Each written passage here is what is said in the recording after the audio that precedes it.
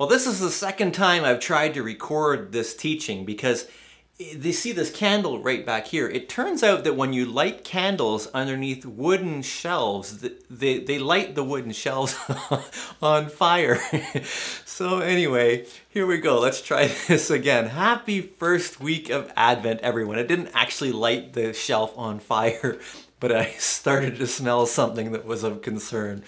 I hope your homes are filled with joy and Advent wreaths and all of the meaningful traditions that lead us to Christmas. Advent, for those of you that are new to the church, makes up the 4 Sundays before Christmas. Now, traditionally, it's a season of prayer and fasting as the church readies itself for the great Christmas feast. But in our tradition, it tends to focus on this weekly theme where each week we light a candle to commemorate those themes. The themes are hope and joy, peace and love. And this week you'll have likely just lit your hope candle. And if you need a little bit of help understanding the Advent wreath, you can watch the video. I'll try and link to it up here where I explain how an Advent wreath is set up. I do that with my wife, Julie. Well, for this first Sunday of Advent, the scripture assigned to us is Romans chapter 13, verse 11 to 14, which you just read. And if you were preparing for a quaint Christmas story, it may have struck you as a bit of a strange choice. You know, there's no angels or shepherds or frankincense or myrrh. There's not even any peppermint spice lattes mentioned anywhere, or chocolate or Christmas trees. Just Paul talking about the day of the Lord and instructions then to not indulge in sinful behavior, but rather to clothe ourselves in Christ. You say, what's going on here? Why are we reading this passage on the first Sunday of Advent? Well, the answer in part comes when we remind ourselves what the word Advent actually means. It's Latin. It's a Latin word that means coming or appearing.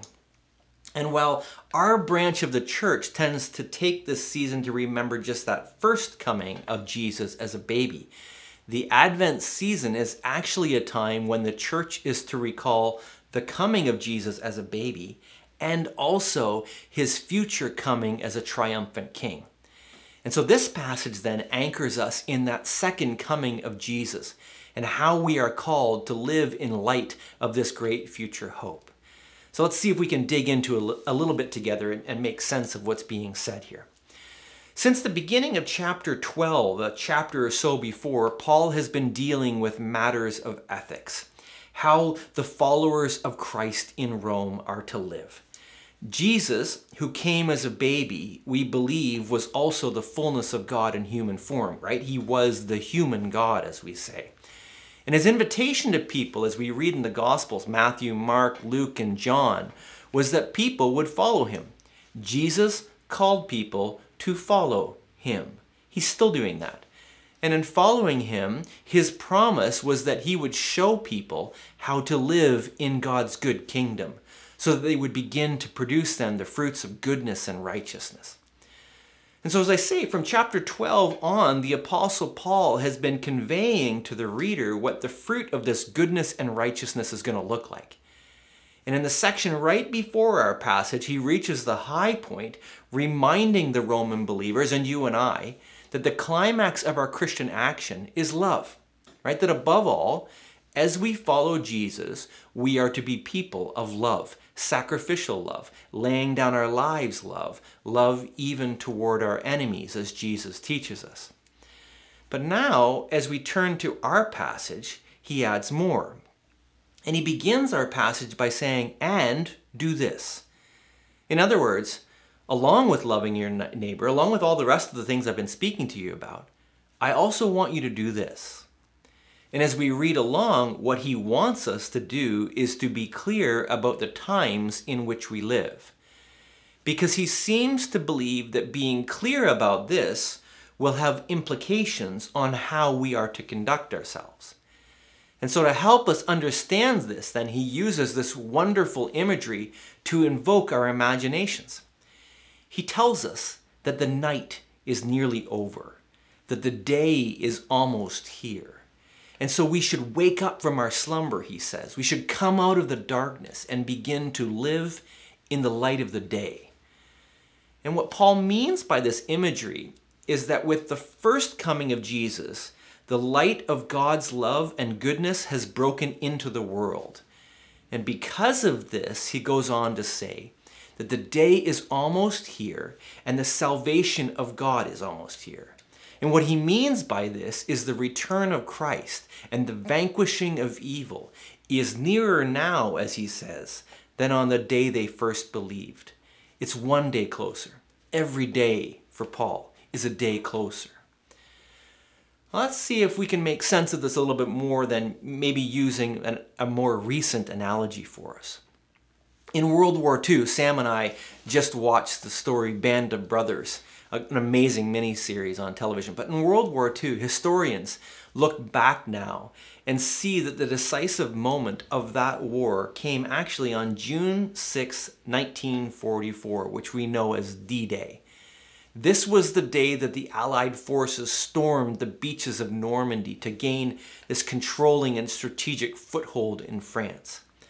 And while the war didn't end until May of 1945, almost a full year later, in many ways, the war was actually won on D-Day.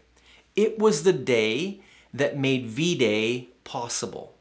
The light of the Allied forces had stormed and overcome the very real darkness of Nazi Germany.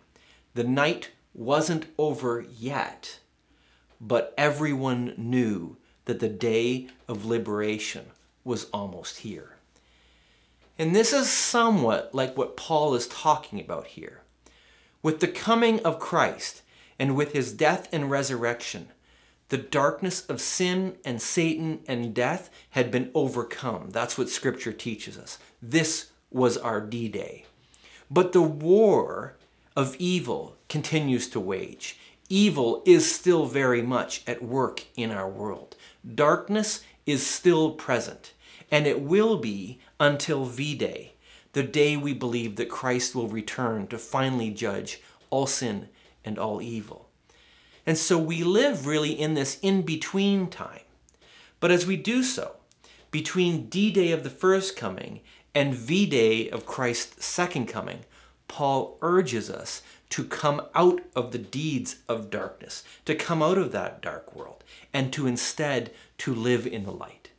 And he tells us that we are to live clothed in Christ, to live in the armor of his light, which he's just told us above all means that we will be people who are desirous of love and good works, especially toward our neighbors.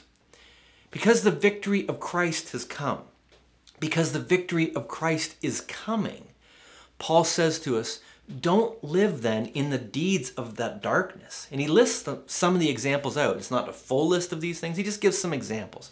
He says carousing and drunkenness and sexual immorality and debauchery and dissension and jealousy.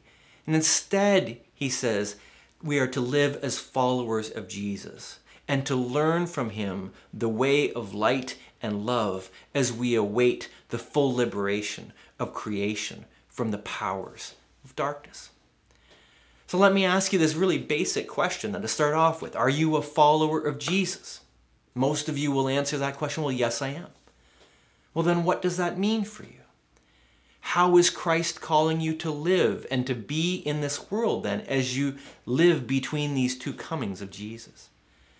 Are there areas of darkness where the Spirit is urging you to come out of those things?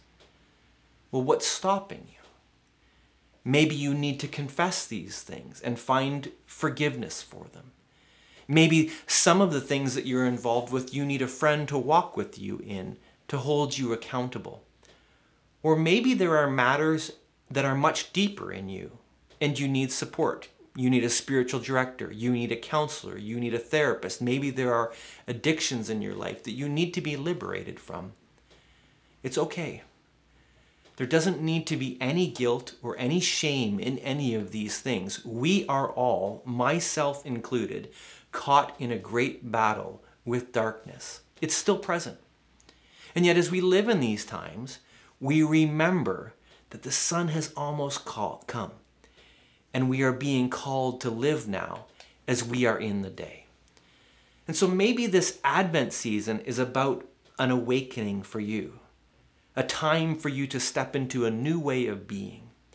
And I want you to promise you that the Spirit and your church is with you in this journey. We're with each other in these things. I believe that God has great things in store for us in these days. I see a world around us that is filled with much pain and much confusion. I think you see that world too. And yet in the midst of these things, I also see the light of Christ calling people into a new way of being. And I'm praying for us. I want you to know that. I'm praying for you. Every day I'm praying for you. I'm praying that we might follow together as we live in the hope of this kingdom. And even so then, we say in this Advent season as we do all year long, come, Lord Jesus, come. Lord bless you.